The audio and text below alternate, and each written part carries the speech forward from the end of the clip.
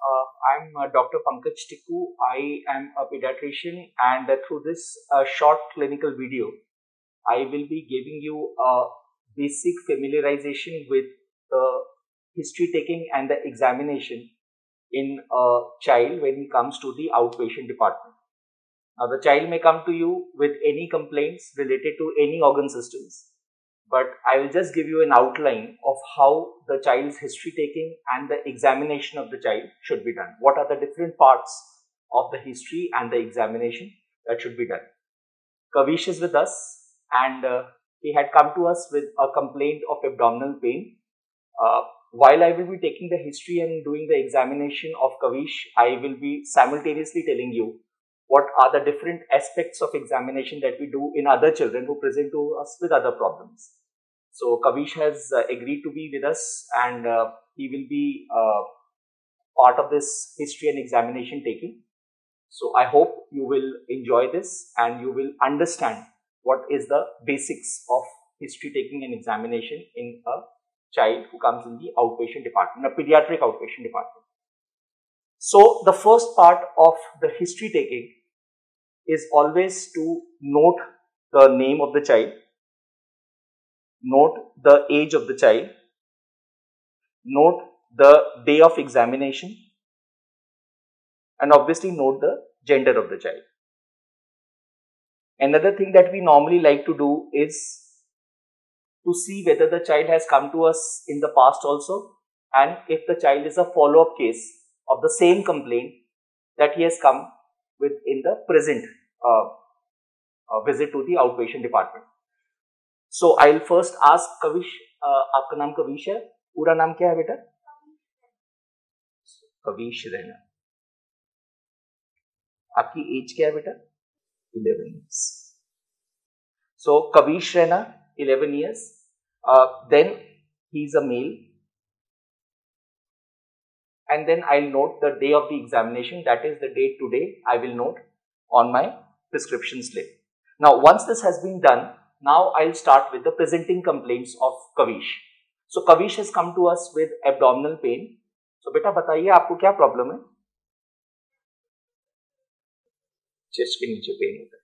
तो आपको abdominal pain होता है, मतलब जो नाभि है उसके आसपास पेन होता है और ऊपर भी होता है थोड़ा सा, और साथ में जो है वो आपको डायरिया भी हुआ था, लूज मोशन भी हुए थे. कितनी बार हुए थे लूज मोशन? कल हुआ था, आज हुआ था. So he has come to us with abdominal pain history. This abdominal pain history is for the last, कल से हो रहा है pen, so last 2 days. Loose motions वो yesterday, जो पॉटी हुई थी आपको वो बिल्कुल पानी जैसी थी, थोड़ी थोड़ी सी जो है वो पानी और थोड़ा थोड़ा सी सॉलिड थी. So he came to us with a semi-solid stool history. It's very important to know whether the child is coming to you with a semi-solid stool history or the stools are totally watery.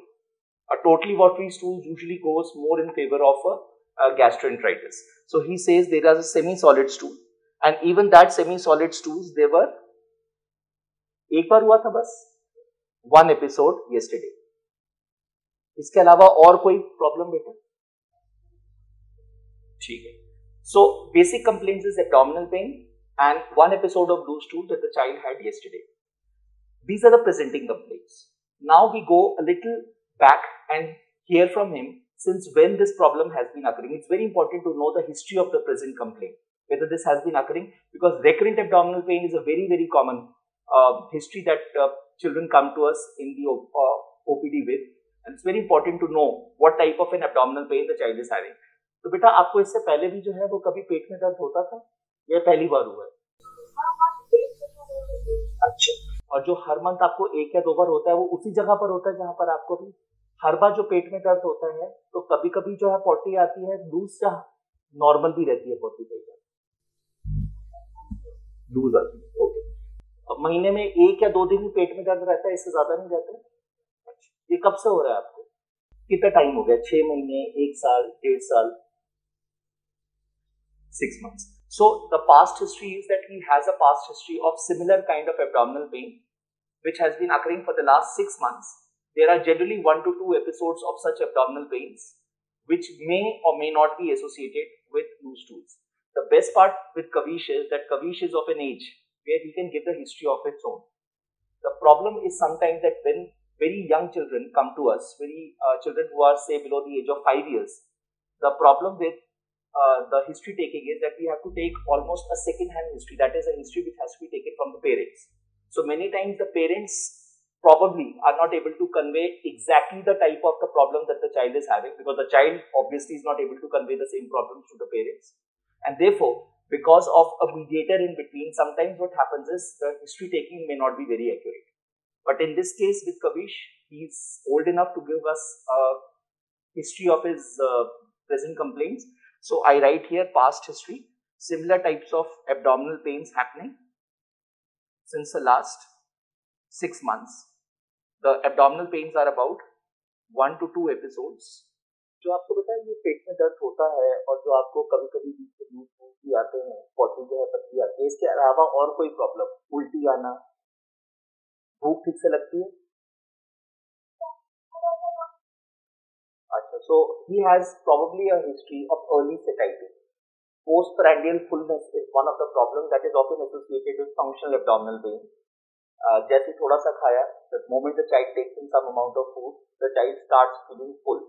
So this post-meal fullness is again one of a very important history which may indicate the presence of some of the functional gastrointestinal disorders, such as probably a functional dyspepsia. इसके अलावा बेटा आप जब potty करते हैं और pen जो आपको हो रहा होता है, तो पेन क्या पॉटी के साथ ज्यादा तेज बढ़ जाता है, या पॉटी जो है कभी लूज होती है, कभी ठीक हो जाती है? ऐसा होता है कि नहीं, एक दिन पॉटी हुई, लूज पेन हुआ, पर पेन जो है पॉटी के साथ जो है तेज या कम नहीं होता है. Okay, it's very important to take a history of the association of abdominal pain with defecation, because that is one of the classical associations seen in cases of IBS. So IBS can be seen in children also, it can be seen in adults also. Similar to adults, IBS has an association with defecation, with change in the form of stools and change in the frequency of stools. So that is why I was taking this history. बेटा आपको जो है जो कपड़े आप पहनते हो, ऐसा तो नहीं लग रहा लास्ट 6 महीने में, 7 महीने में, 8 महीने के कपड़े जो है आपके लूज हो रहे हैं? जो कपड़े आप पहनते हो बिल्कुल वैसे ही होते हैं, फिटिंग वैसी ही रहती है, लूज तो नहीं लग रहा है आपको कि लूज हो रहे हैं? अच्छा, वेट आपने लास्ट कब कराया था? 3 months पहले कराया था. So we'll take that weight also. Why I'm taking that history is that the history was taken in such a way that I wanted to see whether there is a loss of appetite or there is a loss of weight which has been associated with abdominal pain. Because this is a more sinister problem. A loss of appetite and a loss of weight associated with abdominal pain indicates probably to a more sinister problem in comparison to the functional abdominal pain that we commonly see in children. कभी potty में कीड़े आए हैं? एक बार तो there is a history. इसके लिए आपने कोई मेडिसिन ली थी? तो there is a history of worms also in the stool. कितने टाइम पहले आपने किया? 1 month हो गया, पर उसके लिए कोई मेडिसिन नहीं, नो मेडिकेशन. और कोई प्रॉब्लम जो आप बताना चाहो इसी से रिलेटेड, किसी और चीज से रिलेटेड, कोई और problem? Okay, so overall what I get is from the child history is that he has a history of abdominal pain. This type of pain has been recurring for a very long period of time, almost around 6 months. The pain usually is not a very severe type of a pain. It's also because you can see it from the child's eyes also. It would have been a very severe type of a pain. The child would have been almost like in an agony with pain, but that does not seem to happen. So it's a more vague type of a pain happening almost every 1 to 1 month or 2 months, happening for the last 6 months, not associated with any loss of appetite, not associated with loss of weight. कुछ 3 महीने पहले आपने wait लिया था, वो आपको याद है कितना था? नहीं याद है, कोई बात. So no loss of weight apparently, no loss of appetite. कभी ब्लड तो नहीं आया बॉडी में? No blood in the stool. So most of the sinister problems I think I've already ruled out. So this appears to be, at least till now, based on the history, this appears to be a case more or less of a functional abdominal pain. It may be related to parasitic infections also because there is a history of worms in the stool. In addition to the present and the past history, medication history as in adults is very important for the child. So आप कोई medicine अभी तो नहीं ले रहे हैं? पेट में दर्द के लिए कभी आपको पहले मेडिसिन कोई दी है किसी डॉक्टर ने? आपको जो है मम्मी को जो है नाम याद होगा? ठीक है, तो I will take a history from the mother also later on, what type of drugs have been given. So overall the child is not on medication. इसके अलावा फैमिली में जो है बेटा आप फर्स्ट चाइल्ड है सेकंड चाइल्ड है? तो बेटा आपकी एक सिस्टर है और सिस्टर बड़ी है छोटी है? छोटी sister. So he has a younger sister. इनकी एज क्या है? 8 years. और उनको कोई प्रॉब्लम नहीं? So no medical history as such. The family history is important only in cases where we feel it is important. With young children, we have the parents who are accompanying the child, but because of the COVID era, we normally would always like for older children at least the parents to be sitting in the waiting room outside. And in case it is relevant, we take the family history also. But here I do not feel there is any relevance of taking a family history because the child has come to us with some abdominal pain, which seems to be more like a functional abdominal pain. Although, unless and until we do an examination and rule out important pathologies, we cannot with surety say that this is an abdominal pain.